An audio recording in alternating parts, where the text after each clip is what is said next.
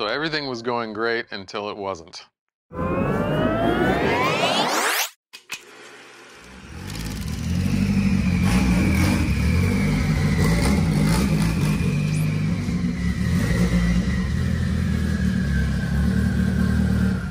So from the beginning, when Jerry came to us, he wanted to build not an Evo, he wanted to actually build an R32 Volkswagen. And long story short, it really didn't make sense. So that dream quickly went out the window, and we started looking at other platforms. He had an Evo in the past. He's like, oh, cool, let's do an Evo. So, okay, I'm fine with that. Let's start looking. So we started looking, scour the internet, scour Facebook. Let's look around a little bit. Finally found one. Lightning yellow, 03, very low miles, extremely clean. The guy came down, we inspected the car, definitely ticked all the boxes.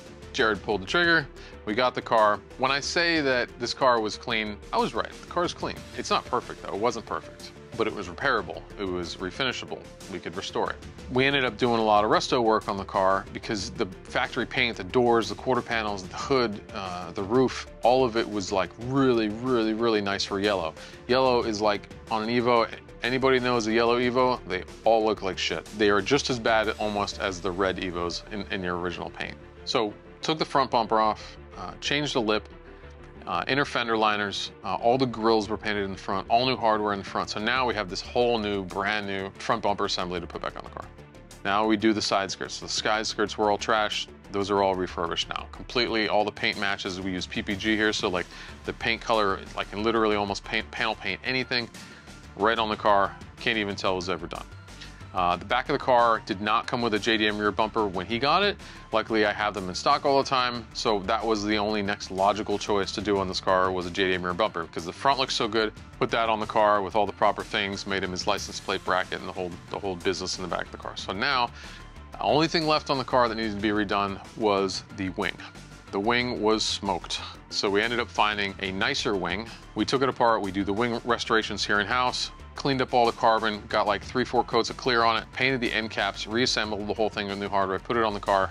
Now it's a car. Now it's like, holy crap, when you look at it. So the restoration's like pretty much done at this point. I haven't even paint corrected the car yet, barely even washed the thing, pull it outside. I'm like, wow, that is a far cry from where it was when it came in because all the grills were smoked, all the things were falling off the car. And again, this was a clean car when we got it, but now it looks like 20 times better than it did before. So originally the car was set up more of a race spec car. It was forward-facing turbo, hood exit, real aggressive, extremely noisy, ran like shit. The tune was garbage. You could barely see anything with the exhaust coming up over the hood. It was really hard to drive. But I wanted something that would retain AC and be able to run a full-size radiator because it was on a half rad before, so he couldn't run AC. There was no way in hell he was gonna run AC, even with a mini kit on this car in South Florida on a half rad. It's just not happening. The car would overheat like crazy. So we wanted to make sure we put a full-size rad in this car. So the R-Tech kit, I have to change the orientation of the turbo because I use a reverse rotation to kind of get everything snugged up underneath there properly. So once that's in there, we have a Garrett reverse rotation on the R-Tech V-Pan manifold. I can put the AC compressor back in there, I can put the condenser back in there, and a full-size rad, and now it's a street car. Now it is ready to rock on the street. We had our first temperatures on the street. We were running around at like 180, 182, just cruising with the car on a 90-degree day, 95-degree day. So I was totally happy with that, completely happy with that. The catch can on this car was one of my favorites. It's a Fat House Fab catch can for the Evo 8s. So we were like, all right, well, what do we do with this? Because I needed to actually have a nice intake coming from the new Garrett turbo on the R-Tech, with the R-Tech manifold. It needed some room for a nice big filter. We were actually able to relocate the entire catch can underneath the driver's side fender area. Now I have to make a new lower intercooler pipe. Fine, no big deal. Make the cold side now. That goes up to the throttle body. Made that, no problem. That's all 3-inch aluminum. Didn't really want to do tie on this car. I just wanted to do something nice, quick and easy. We polished, looks really good. So once that was done, now the engine bay is like coming together. It looks like something from what it was before. It was just like a mishmash of things in the engine bay. Now it's like coming together, looking like something. The intercooler pipe's lined up, everything's kind of hidden, everything has its place. Mini battery is in its place. All the unnecessary things are removed. We actually re-loomed the entire engine harness, took it out, cut anything out that was unnecessary, changed all of that, reinstalled everything, and now it's like tucked properly and protected properly, so you don't get anything caught in anything, any moving parts, anything like that. So that's all up in there now. Now we're like all on the right path to get into the next step of firing this car up. I didn't love the oil pressure in it from the beginning. Once we actually got a sensor in it, because it came to us with a Haltech in it, but homeboy never put a sensor in it, so we had no clue what was happening.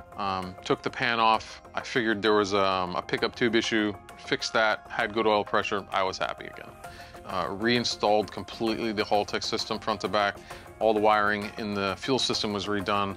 Originally, it was on a Hobbs system where it would just put the fuel pumps on sequentially with vacuum. We wanted to make sure the Haltech controlled that. So we had to go in and actually unwire internally in the sending unit, because they were wired in a weird way where it used the factory turn on for the one pump and a Hobbs switch for the second one. So we wanted the Haltech to control all of that. So we took that out, rewired that, cleaned the filters while we were in there, really serviced anything that was inside the tank itself, new wiring to the pumps, made sure those had a really nice connection all the way to the pumps. And then we were satisfied, at least in the meantime, for how the fuel system would be used. It's not PTFE lines on the car, but again, we didn't make it. If we made it, we would be aluminum lines under the car.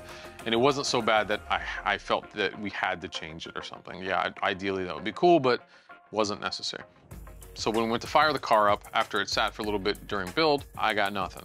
In this car in particular, these were older injectors, no movement, like they were dead. I've seen this a million times. So got some new ID injectors in the car. Now it actually has fuel. Now we have proper resolution all the way through any kind of rev range that you want it to be in with new injectors. The brake system was a standard Evo brake system, nothing fancy. Just standard Brembos, but they were just old and dilapidated. They were just the original red against yellow. I'm not a big fan of ketchup and mustard. So got the calipers off, refinished them in a really, really nice gloss black, did DBA rotors with gold hats. It matched everything, kind of went with the car. Luckily for Jared, I had a set of Wed Sports here that I really wasn't doing anything with, and they were one of my personal sets of wheels, and I was like, these look so good on this car. I just have to put them on my car. They're my favorite wheel on the planet, and they make the whole build of the car, just having them on the car. So those went on, brakes went on. It now looks complete. There's no area that you look at and you go, oh, they should have done that. No, we've done it all. We've touched everything. It's all finished. I can promise you, from the top to the bottom, underside, all the undercoating's off of the car. It's all ice blasted. It looks like brand new. Absolutely.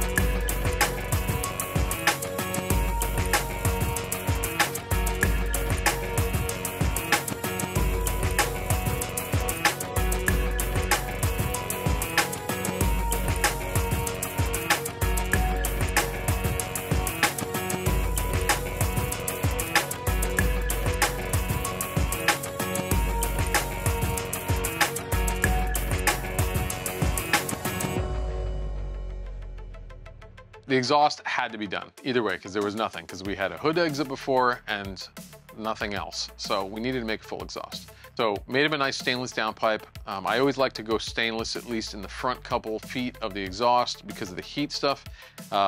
We don't want any kind of warpage or breaking, so I want something robust up there. But after that, I usually go from stainless V-band to titanium V-band, and then back from there is whatever's on the menu for today. Most of the time I like to do slip fit. It never leaks, there's no gaskets, it doesn't make any noise, it's adjustable. And when you do it right, it never moves, and it's very lightweight. So all slip fit with springs and clamps and really custom mounts for everything. I made them like a 4-inch exit out the back. We used a Tycon titanium muffler for it.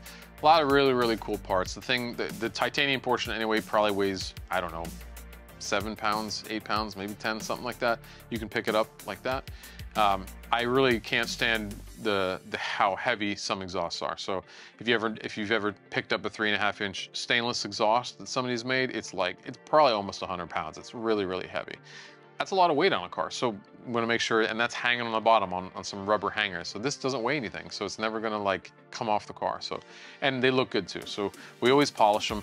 They always look neat, and they sound good too. They have that titanium tone to them, and I love it on almost any car. And they're fun to make. For me, they're fun to make. They take forever and ever and ever and ever and ever. But the result is cool though, for sure. That's why we do it. Before we took it to the dyno, all the Hall tech had to be configured. After rewiring, we added a keypad, we added a 4 EGT package to the exhaust manifold, got all the sensors added in, got the oil pressure, oil temperature in, fuel pressure, content, all of the extra things that I like to add in the system there. We took it out in the street for a little rip, checked it out, made all the turbo noises, did the anti-lag, did the rolling stuff. It was very cool. We got some good smiles out of that one.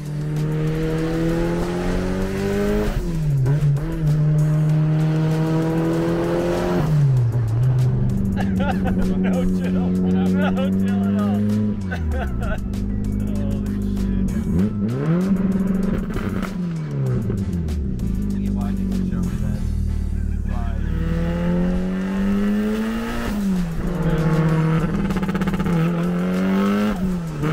Then like, that's when we like take off. But I gotta stand into it. It only works if you stand on it.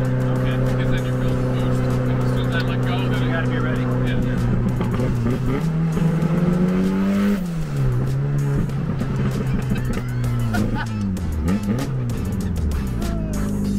Brakes were good. Idle's good. Save for a GTR, they said. Why? I wanted to do a few more things after the car was done. So we got the car all buttoned up, everything was finished with the car, we got it outside, we appreciated it, we were like, holy shit, this looks great. There's a handful of things I wanted to do before it left though. We knew we were going to the dyno, I wanted to change the throttle body, I wanted to change the intake manifold, and I wanted to change the crusty valve cover that was on the car. So PRP, we got together, they make a really, really nice rocker cover now that we've been working together to help them design. We have some other products that we're helping them design in the Evo world, but this one in particular, we love it. It is the crown jewel now of the engine bay in Jared's car. If you're interested in it, there's a link below. You can take a look there, and we have a discount code as well, so you can shop and save some money on the site. Got that on the car. We had to redo some of the wiring for the coil packs because they're just oriented in a little bit different way. Got that on the car. Got the intake manifold from Skunk 2 on the car. I like it, and we used one of their black throttle bodies on the car as well. So now the engine bay is looking like on point. And we had to wait a little bit in between when we initially finished the car and when I had all these parts in stock to get it all together. But it was definitely worth the wait. And now we're ready to hit the dyno with all these new prep parts.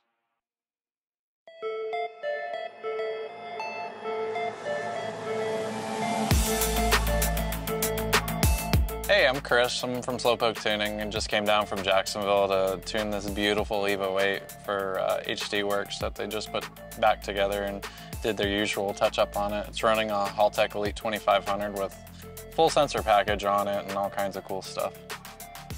This car's set up just the way that I would do it. You know, it's got a 2-liter engine in it with a Haltech ECU. It's a very stout platform. They can handle a lot of power for being just a small displacement 4-cylinder. I'd like to see something starting with an 8 maybe. Everything has to work for it to happen, so we'll see what happens. Chris and I have worked together over the years on a lot of different projects. He's really good with the Evo stuff. He holds a ton of records in not only the R35 GTR world, but the Evo world as well. Long story short with this is that we ended up having to wipe the whole thing out, starting a base map over on the dyno. Chris was a saint that day and just kind of helped me get through that portion of it because I wanted him to get involved with the car and be able to tune it, but I didn't really want to start from scratch, but we really had no choice. I had no choice but to just press the ejecto-cedo button and just start from scratch. It wasn't the end of the world because we knew all the parameters, we knew what was going on. Got that rolling, now we're off to the races. Now we're tuning. Now we're doing drivability, now we're doing first, second, third, we're doing all the little things to make the car drive properly, idle control, get the timing set, get all the things set properly, and now we're off to the races. Now we're gonna start doing power pulls.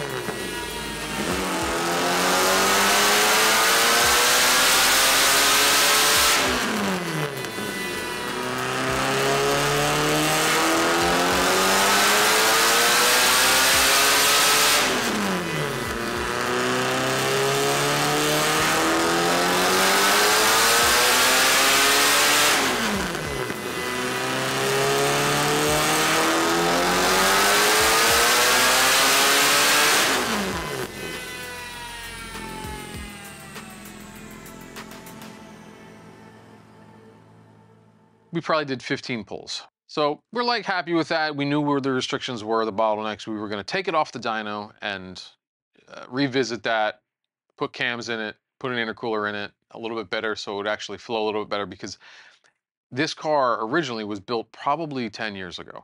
It had an original Busher motor in it. It was always in the back of my head that something was going on with the oil pressure, even from the beginning. So take it off the dyno. I'm like, all right, Jared, please take the first execution around the block with this thing and rip its head off. So gets in the car, and I hear him down the street. They're doing a couple rips, like 1, 2, 3. Did another rip, and then I hear him like come around the block. And I hear him again, do one more rip, and then I don't hear a whole lot. Okay, whatever, it's probably traffic. And I see him poke their head out the corner of the street a couple blocks away, and I'm like, what's that? And I heard it. And it's getting louder, it's getting closer and closer. I'm like, fuck me, man. It's getting closer, getting closer. I'm like, oh my God. I'm like, just shut it off, just kill it. Because he's like getting closer. I'm just like, just kill it, bro. Because I already know, I know what it is. I personally get in, I start the car up for 3 seconds. I'm like, yep, motor's done, that's it. It's game over. And this is 4 o'clock, maybe?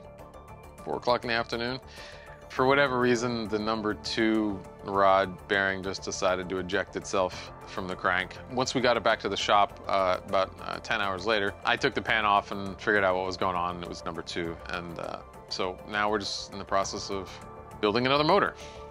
So Evos or any of these builds can go from really exciting to like super depressing like that.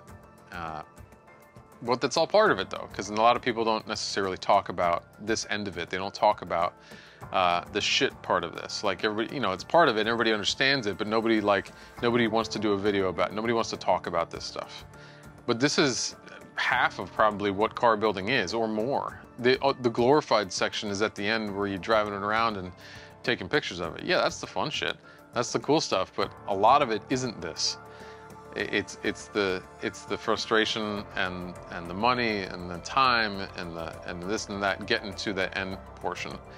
And this is when you blow a motor, it's even more of a setback because you did all the fab work and you spent all those hours and you're so pumped, and now you can't drive it again. So in the next episode, we're going to dive in a little bit more to the next steps of what we're going to end up doing to rectify this.